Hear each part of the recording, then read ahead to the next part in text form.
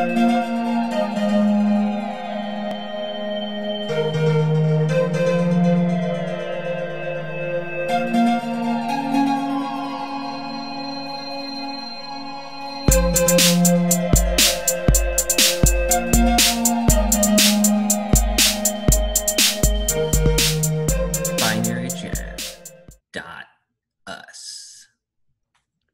You've been waiting for it, and here it is.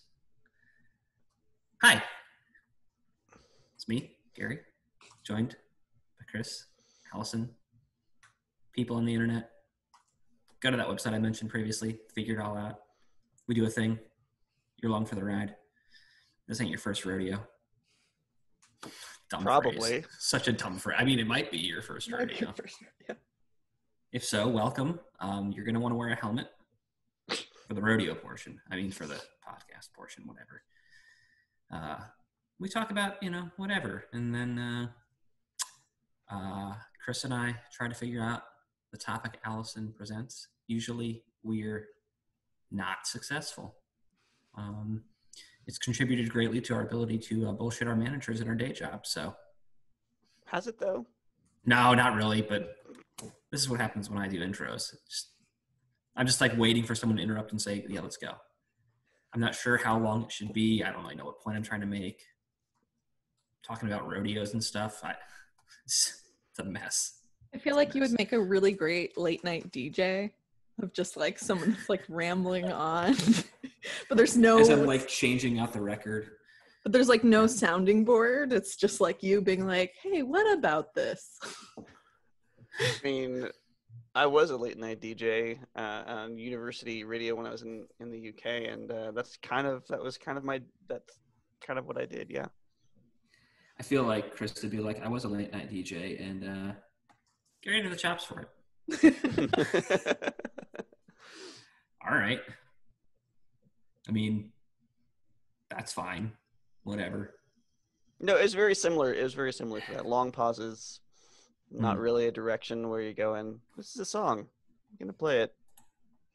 You might like it. I mean, you might not. You might not even be listening. I don't know. I feel like if you were, wow, that squirrel is way up there. You don't even look like you can see the outside from the room you're in. It like looks right, like this glass right there. I know it does look like I thought he was in the basement. Yeah. I know. I don't know. It's something about the way the ceiling looks behind you. I was just like, basement. Yeah, second floor. It's how did I do this?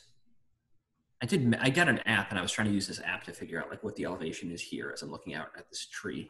Because I figure I'm about 50%, no, I don't know, a third of the way up this tree. So I'm like, well, I should figure out what elevation I'm at, and I can figure out how tall that tree is. Although, probably a million other ways to figure it out. So I went outside, and I'm like, well, from the ground, oh, that's what I did. I counted bricks. And then, I don't remember. I think it's like 13 feet. I don't remember. This is not going well. Yeah, there's some vines, and a squirrel was traipsing from one tree to another on a vine. I need to cut that somehow. That's way the hell up there. That's when you have one of those like weird stick things with the clip at the end. I do. I actually have a 26-foot version of that. Whoa. Yeah, but that vine is beyond 26 feet. So I either need to take the ladder out and add another like lean the ladder against the tree, climb up 13 feet and get it. If I can't get it then maybe you should just leave it alone. Maybe it's not meant to be got. There's a lot of trees that have had like vines just smothering them, coming up. And so I went out to a tree with like a little handsaw and like loppers and like separated the vines because I don't necessarily want the tree to fall on, people and things that I like. So I did that. And so it's been really fascinating to watch like the layers of the vines dying up the tree over the days. I guess they'll fall off. And that's how you calculate how much time has passed. How dead the vines are. That's dark. Sorry, I'm sorry. It's I like it. I like it. No, I like it. I like it. This is where I live. I feel like that's like probably an intro to a book, you know? 4 months had passed. He knew it because the vines 33 feet in the air were dead. What? Wow. There's some history that's got to be played out there, teased out over the coming chapters. I've been prepping for a dystopian present my whole life. I mean, we're kind of there. That's the shitty part. Yeah. Like, it's not as cool as I expected. Dystopian present. The dystopian present. Yeah. I mean, we don't have the Handmaid's Tale like colonies of like women Who exists for breeding, yeah. Yeah. We're not there yet. Don't say yet. I mean, that makes it sound uninvitable. if Donald Trump fulfills his goal of becoming king of the United States, then we might get there. I mean, Elon Musk with like the neural thing is kind of worrying me, you know. But also, how do I buy stock in that? The chip that goes in your brain. See, here's the thing. Dude turned evil in a hurry, didn't he? Like 20 years ago, I said out loud with my voice that if there was a chip that you could put into your brain to make you remember things better, I would be the first one in line. Not thinking that, I mean, I think I figured probably eventually something like that would happen. Yeah. And I figured probably it would happen maybe even in our lifetimes. But now that it's here, it's like, that's moderately creepy. I'm like, where are you in the line now? You're like kind of in the latter half of the line, like holding back a bit. Look, he's like, you know, like in the middle, like a place, like someone's like looking at the menu, like, no, go ahead, I haven't decided yet. Yeah, it's that thing. It's like I'm in the middle, but like if there's somebody else behind me who really you wants can go ahead. Go ahead, yeah. You already know what you want. Go for it. Because I guess when it's a hypothetical, you don't think about the company or the individuals making the thing. You just think about the thing and the technology. And the thing and the technology is interesting and exciting. And I have a bad memory. I'd like to like store some things in a hard drive in my brain. That's cool. But like, I don't know if I want Elon Musk doing it. I don't know if I want Google doing it. Who else is going to do that thing? Microsoft? I don't know that I want them doing it. I mean, maybe, I don't know. I don't know what company I would trust in my body. I think that's the thing is it's like no company and you can't separate it from the creator. So I mean, like, yeah, like if Google made an implant, they would serve me ads in my brain. Let me take back what I said earlier. If Amazon made an implant, they would like offer me Prime. That's like basically what they're doing with like home. Exactly. So it's just an extension of like the things they're already doing, which is not what I want in my brain. Yeah. I'll take back what I said earlier. No, this is exactly the dystopian future that I expected. It's terrible. Yeah. I wanted to make it through my 20s, but this wasn't what I was expecting when I survived. Drat. Your door prize. Welcome to your It's a non-functional civilization, yeah. The topic for this week thank God is sorry, I have way too many tabs open. I was trying to troubleshoot something. The topic for this week is Selcouth. What? Selcouth. Spell that, please. Selcouth. Okay. it's like a genre of music. Like it's like Enya. It like looks Enya. Like Enya or sounds no, like that's Enya. What it sounds like. I mean, maybe. Sure, why not? Oh, Enya. I listened to some Enya the other day, and it was just great. Yeah. Yeah, there's a time and place for that. It was a time capsule of just feeling very, very calm. Right before the time for that is right before a conversation about how terrible everything is. So Right. And also right after.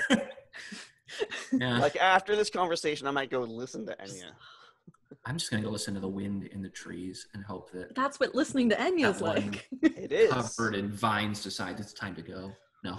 It's like an illustrated listening to the wind in the trees. Enya. Wow. Yes, got some synesthesia in there. Mm.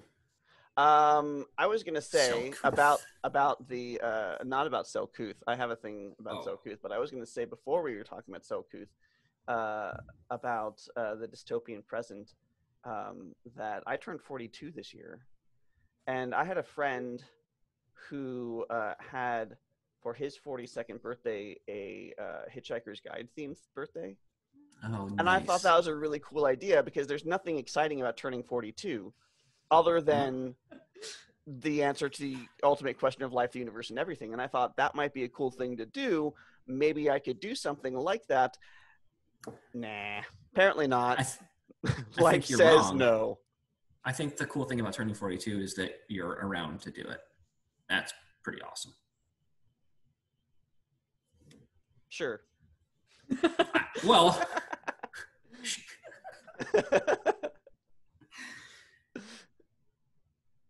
as in the great words of the character Wayne from Letterkenny. Okay.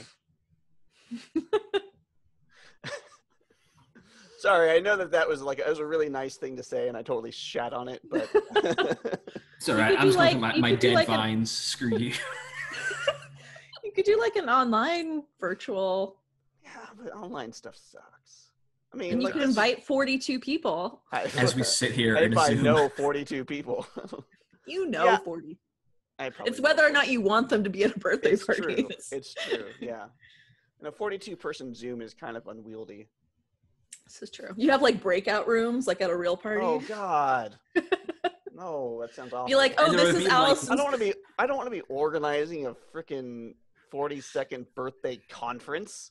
This is Allison's corner near the snack. Chris Con. I want the T-shirt.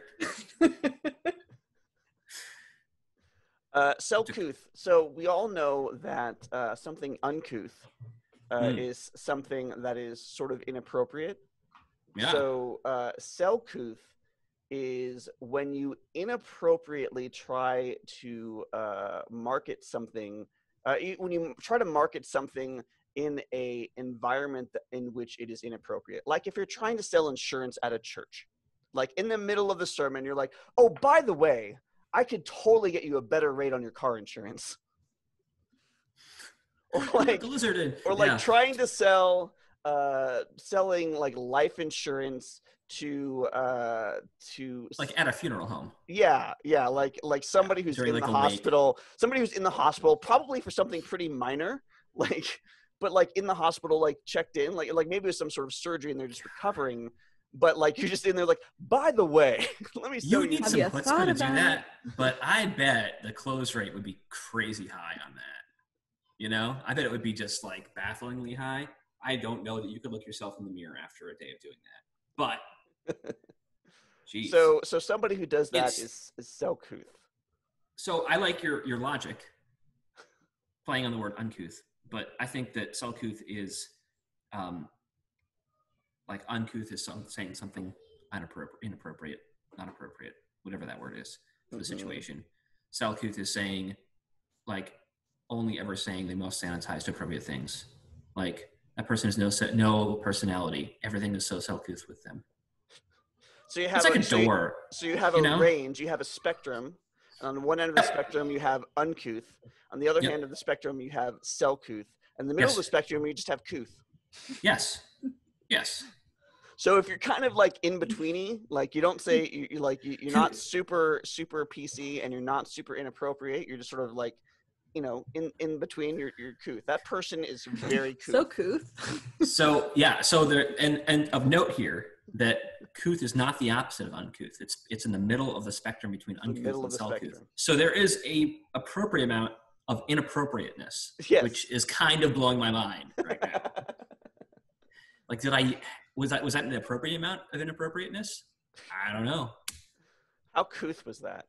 Was that couth? Was that okay? Oh man! Couth? So or I will tell you about some weird uncouth things that happened to me recently. We had like a team, like we just had like a icebreaker question, and someone was like, "Oh, what do you do to keep yourself like physically or mentally sharp right now?" You know, and that there was good conversation happening on the side in the chat window, as happens in company meetings. That's where all the smart asses hang out. I would say the chat window is generally uncouth, right? So someone said something about disc golf, and then someone else said, "Oh, disc golfers are a bunch of I remember they said drunk stoners or I don't know, something like that." And I said, "Oh, I've been meaning to look into disc golf." Right around the same time. Fast forward to yesterday when I'm on a call with like one of the partners and like the agency director and stuff, and we're having a conversation, and somebody said something about disc golf, and the person that happened to make the comment about disc golfers being drunk or potheads or whatever was there, and I'm like, "Hey, you have some opinions on disc golf." That might have been like the right amount of inappropriateness, but not too much for that context. I think I was perfectly couth in that situation. Anything less would have been Selcouth. Well, I'm happy with this definition. I don't know about you, Chris, but I feel good. I've talked myself into it. I feel like you walk the line of couthness quite well. My ballet slippers of couthness. Couthosity. Oh, I hope that's what it means. I'm sure it doesn't. Yeah, I know. I know. I've been trying to take notes. I've been trying to take notes as we have these when I can remember to do so. So I have spelled out the word couth in the editor, and it wants to correct my spelling. So I'm pretty sure that couth as a spectrum is probably not. Okay. Probably not accurate, because I think couth might not be its own word, which is really weird. The English language is weird. Why is there something that is unsomething, but the something itself doesn't exist? Why? That's not a thing. Couth should absolutely exist. Probably it does. Probably it's archaic. Probably you should go to etymology online and find out what couth means. Is that like flammable and inflammable are the same thing? Flammable and inflammable are the same thing? Are they? I don't know. Something like that. If it is, that's another sort of fascinating thing. Are they? There's one of those words. Listeners of Binary Jazz, please tell us, is flammable and inflammable the same thing? You can write to us on the website or on Twitter at Binary Jazz. Yeah, and feel free to correct us or me. Always feel free to correct us about anything. I thought you were going to say always feel free to correct Gary about anything. Always feel free to correct Gary about anything. Yep. You can find him on Twitter. Although Gary not much these days. Always wrong. Yeah, especially on Twitter. Yeah, I haven't been Twittering much these days. I've been Twittering more because that is... How do I make this a grid view? There, that's better. Because that is the my marketing channel for... That's a good reason. I have nothing to market. Yeah, it's interesting because it does make a difference. I'll tweet something and then I see I made a sale or two of my D&D thing. And I realize that if I just tweet about it more, I will make more sales, but I don't do that. I mean, I probably should do it like every day, but I don't. It's out there. I think, I don't know, a handful of people clicked on the link I shared. It was like I went to the D&D channel. I'm like, hi, I don't really know anything about this, but my friend wrote this thing, and you should totally check it out because he is fantastic. Drop the link, and then I'm like, all right, so long, thanks for all the fish, and left. I like literally. Yeah, well, let's see where we're at. It was it was 15 sales the other day. Do you get the name of the buyers? Do you get any I don't data? get the name of the buyers. Do you get their email address? I don't get anything about the person who bought it. I run there's a royalty report that I can run, which just tells me like the titles that I have and how many they've sold. Yeah, I'm still at the same. So that's probably means 15. How do you build your marketing list then? You don't. Oh, you have to do that. You have to do that separately, basically. If you wanted to run a marketing list, you'd have to well, actually, yeah, you would do that. You would have to do it separately. You'd do it like on the Twitters or on your page or like in the book or something. We don't get the emails of the people. They get an email, so they can sign up to be notified when their favorite authors publish something.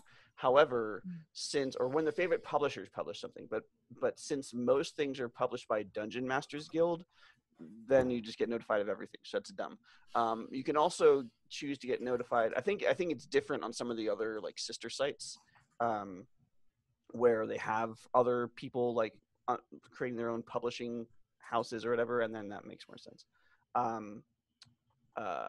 But you can also get notified for like topics. So if you like tagged a particular setting in your adventure because it took place there, then they would get notified if they signed up to get notified about that setting. And I actually have done that because the game that I do on Thursdays with the fam is set in the Forgotten Realm city of Waterdeep.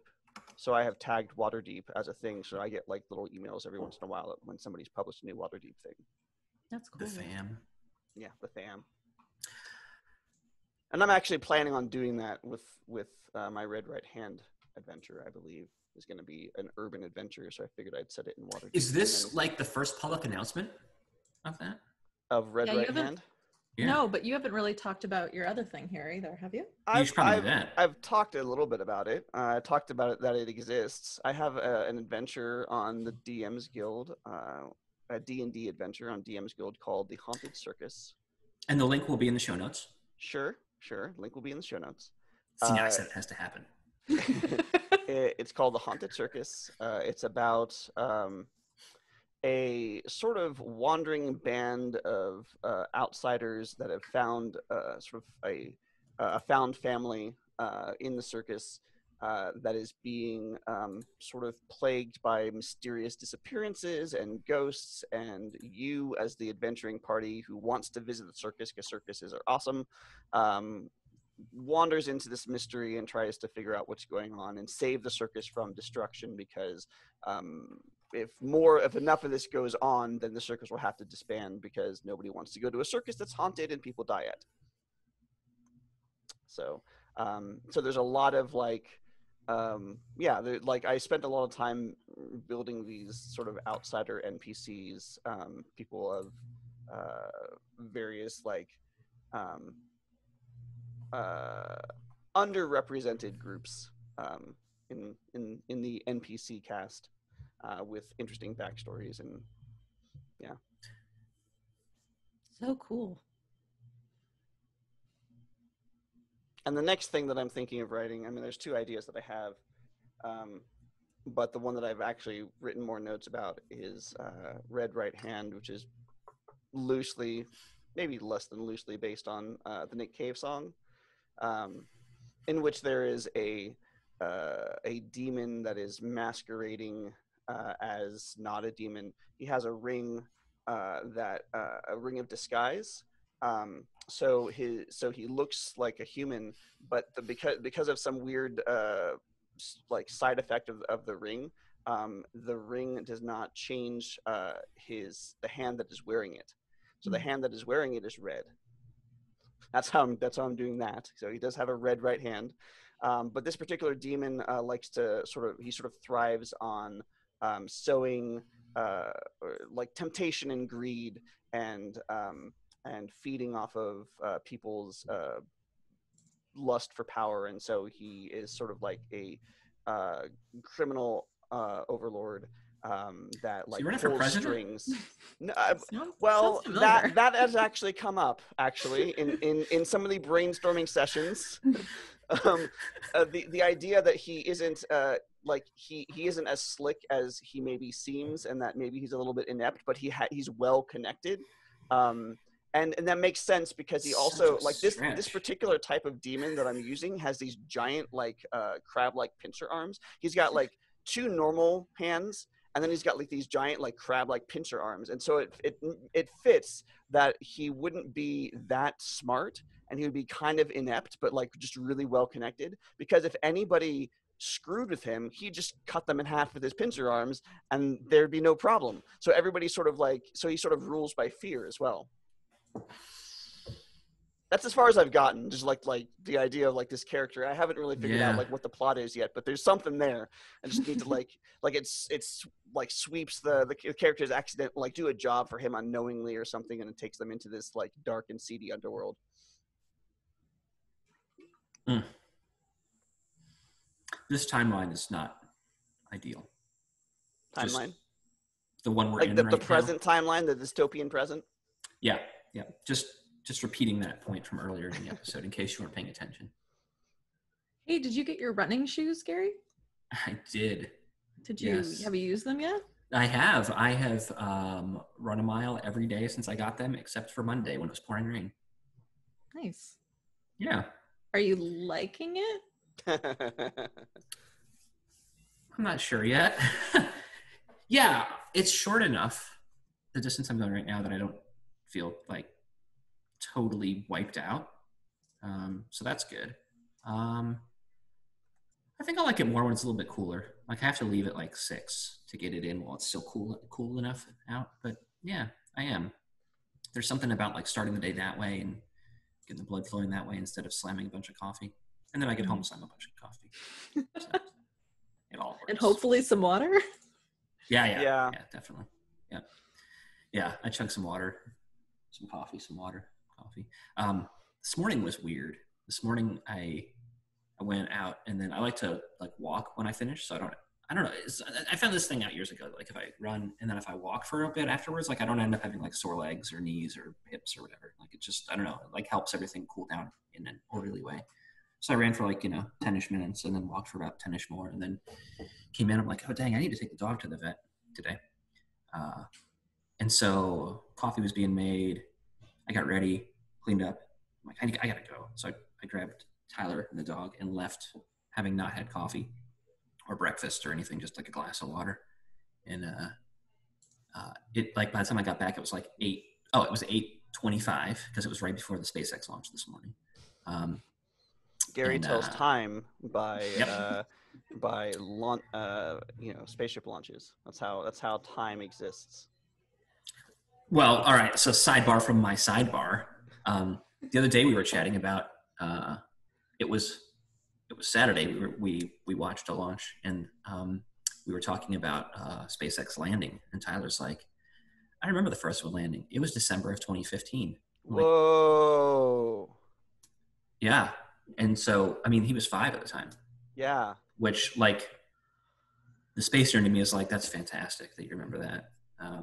But I also remember it. I remember I came home from work and we were going to meet my parents for dinner back when you could go to restaurants. This was 5 years ago. So restaurants were a place people would go and buy food. They would bring it up to your table. You would eat like in public instead of hiding. Anyway, yeah. So I'm like texting my parents like, oh, we're going to be late. We got to watch this. And that thing came down, and I remember like they were using a helicopter at the time to do like some video on it. So to see it come down from a distance and land on the ship was like, the future's arrived. Like, now space flight is going to start getting less and less expensive, and it has, and it's gotten more and more regular. I think in 2015, I think there were something like 60-ish launches, and now we're the last few years we're generally above 100 a year, and we'll just keep seeing that rise. And I mean, humanity's access to space has gotten easier, and will continue to. Blue Origin might be putting something up next year, the year after. SLS is going to be going up in 2022. I mean, it's like, this is going to be exciting if we all survive everything else that's going on. There's not a nuclear holocaust. I so mean, you're saying before the sidebar that you had gotten back from the vet, and then it was because it was right before the space. Yes. So my day started at like 9 a.m., but I had gotten up at 6 and felt like my day was starting at 9 a.m. So I'm like, I lost like 3 hours, and I only went outside and ran and walked for 30 minutes. It was just this weird, like, I did a lot. None of it felt very productive. And 9 o'clock, I'm like, I should have just slept in. But then you would have missed the SpaceX launch. I don't know that I'd be able to sleep that late, honestly. I mean, like, I woke up at 6:33 a couple days ago. I'm like, whew, wow, really being lazy today. So, Selcouth. Oh, right. Yeah. I have a job, don't I? This is just my one responsibility. So Selcouth means strange, unusual, rare, unfamiliar, marvelous, wondrous. Okay, so now I really want to know what couth means. It just means like, so uncouth is inappropriate, and Selcouth is like strange and wonderful. Mm-hmm. Like super unique. So I feel like couth is just normal. Like is that not what I said? Average. Yeah. Probably. It didn't occur to me to look up what couth was. Now I'm curious. How high can butterflies fly? I don't know. That's my question for the day, apparently. Good question, though. I don't know. Oh, no. Couth is a word. Couth means cultured, refined, and well-mannered. Oh. So, if you're uncouth, you are uncultured and unrefined and ill-mannered, because it's the opposite of couth. Yeah. So Selcouth but now we have magnificent. This new, now we have love this that new, word. I don't say now magnificent we have this often new enough. Prefix that we can put on words that will make them strange and wonderful. Like.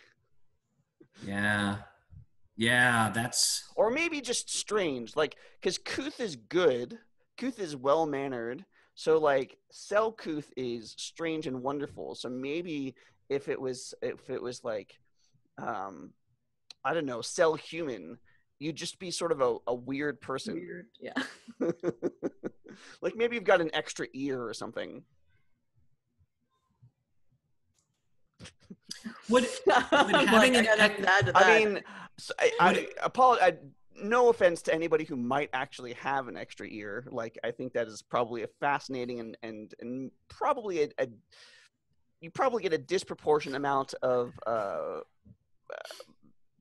weird looks, I suppose. And I would apologize if I have offended any 3-eared people. That's not my intent. I'm wondering. I like weird things. I guess what I'm saying is I like weird things. If we had any 3-eared listeners, we would have a very high percentage of listeners at 3 years. Do you think if you had 3 ears, assuming all 3 are functional, do you think that would play with like using audio for locating? 100%. Absolutely. Yeah. Yes. Yeah, absolutely. You'd have more of like a 360-degree range of like hearing and perception, and I think that would absolutely help you like locate where things are, like where sounds. Would you just grow up with it and like just like learn, and that would just be normal for you? Yeah. Okay. Yeah. So, like, and then you would have Musk to like has I'm like sure, bionic ear available next year, and I'm sure it's not going to be as easy for me. I mean, I'll take a 3rd ear because my 2 are kind of shot. Why wouldn't you want 4? Because you don't really want one on the front of on your forehead. Oh, I was thinking like maybe further like back, like paired though. That yeah, no. I mean, because if we're going off of the normal, like the human head with the ear here and an ear here, like I would assume the 3rd ear would be back here. So I mean, like, so a fourth one would be right here to go to give you like a full 360. I had not even considered like front and back, but if you go back, like that changes the lobal situation, you know? I'd rather just have ears that can actually swivel. That's true. Yeah. That does seem useful. Or even, yeah, that does seem more useful. Cool.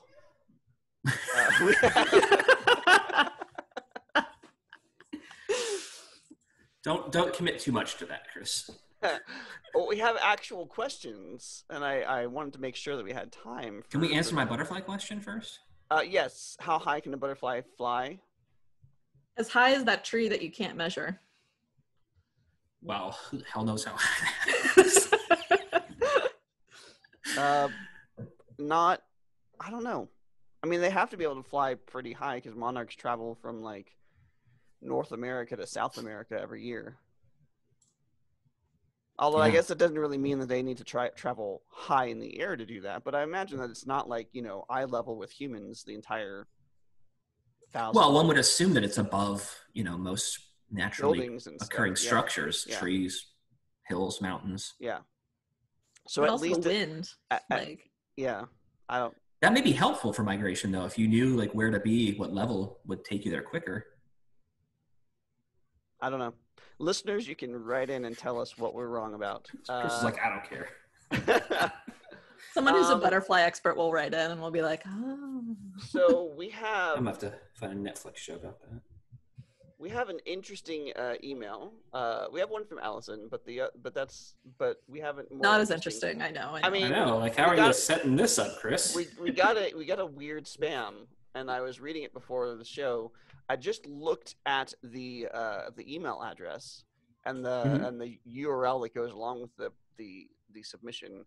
The name on the email is the same. Sometimes you get these spams, and the name that the person signs off as is different than the name and the email address that they fill in. This one is the right one. It's Ksenia Swift, related to Taylor. And Ksenia is a representative of sexru.org. However, Ksenia is Ksenia. Who doesn't have that bookmarked? Ksenia is talking about Labor Day. How Labor Day is a federal holiday break in the United States, celebrated on the initial Monday in September to honor and understand American labor movement, as well as operates and contributes to laborers. The event in America is the Monday on the prolonged weekend known as Labor Day weekend. Canada's Labor Working Day is usually celebrated on the main Monday of September. To take full advantage of large quantities of potential customers with time to buy, Labor Day Working Day is becoming a crucial weekend for discount rates and allowances by many vendors in the USA, especially for back again to school sales. Some suppliers assert that it is the largest sale dates on the calendar year, second only to your Christmas times Black Friday. What? We have now prepared an outstanding promotional present for you personally at this connection bit.ly address. In honor of the vacation, we offer wonderful reductions employing considered one of the following advertising codes. Deal with your health and fitness and become delighted. Best regards, Sales Manager, Canadian Pharmacy, LCC, Ksenia Swift at Magnificent. sexru.org. Can you give me that email address one more time, please? It's Ksenia.Swift at sex-ru.org. Oh, I was missing the hyphen.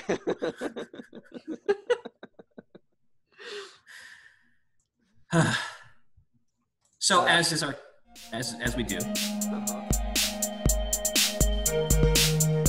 Thank you for listening to Binary Jazz. If you like this episode, you can subscribe to us on iTunes or Google Play. You can visit us online at binaryjazz.us or follow us on Twitter at binaryjazz. Don't forget that you can ask us a question through the forum on the website or on Twitter, and we'll read it aloud on the next episode of Binary Jazz.